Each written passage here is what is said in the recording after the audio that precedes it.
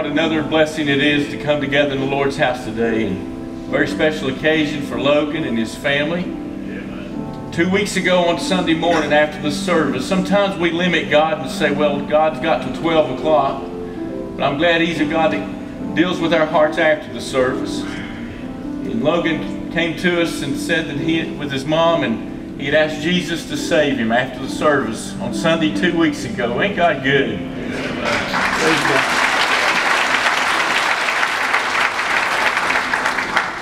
His family's here today. We're so happy for Glenda and the whole family, for Jennifer and David and the whole family. We just appreciate Logan today. I want you to pray for him as he continues to follow Jesus all the way home. Upon his profession of faith, in obedience to the great command, we baptize our brother in Christ, Logan Turbyfill, in the name of the Father, and the Son, and the Holy Spirit, buried in baptism,